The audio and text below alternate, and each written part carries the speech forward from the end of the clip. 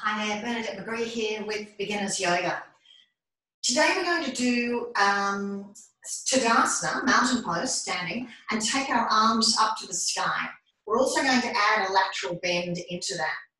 So please bring your feet so that they're hip width and parallel.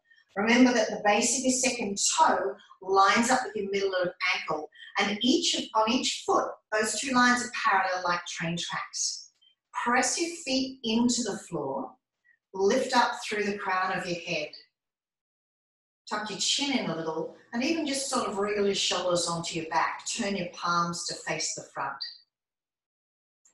From there, take a breath in, stretch your arms out to the side and up to the sky. So your arms are up nice and high. This is called Urdhva Hastasana. What I want you to be aware of when you take your arms up is the tendency to arch your back. And I'll talk more about this in another video, but for the moment, with your arms up, I want you to see if you can tone the pelvic floor, tone your tummy, and then invite the bottom ribs into the back part of your body. So instead of the ribs popping forward, have a sense of them going back a little bit. Just like if you were to round your back, but not that much. In fact, it's very hard to round. It's not that easy to round your back while your arms are overhead. So see if you can just create that tone in the front of your body. Make sure your gaze is straight ahead. You can take your gaze up as well. If you do that, keep the back of your neck long. So you don't want to sort of creep the back of your neck by dropping it. You want to keep length in the back of your neck if you take your neck up. Keep pressing your feet into the floor. Breathe in, and then breathe out and let your arms come back down. So let's do that a few times with the breath. Make the legs strong, keep pressing the feet into the floor. Inhale, take your arms out to the side, up to the sky, look up. Exhale, and let the arms follow the breath on the way down. Breathing in, stretch the arms out to the side, up to the sky.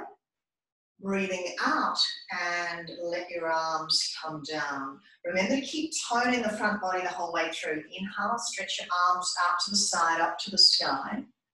Exhale and bring your arms down. Another thing that's really important to realize is when you take your arms out to the side and up to the sky, try not to lift your shoulders towards your ears. So you want to keep your shoulders exactly where they are. You're literally just moving the arm like you're doing a snow angel, except that you're standing. Okay, inhale, straighten your arms, take your arms out to the side, up to the sky, and then exhale. And when you exhale and bring your arms down, just turn your palms down. Breathe in, stretch your arms out to the side, up to the sky, maybe looking up. Exhale and bring them down. And hopefully you can feel each time that you take your arms up, there is this natural arching of the back. And every time you feel that, just literally almost imagine that you're zipping up through the front. So it's like zip. And you're drawing the sides of your ribs in, the sides of your waist in, the sides of your hip sides in, and keeping it all contained.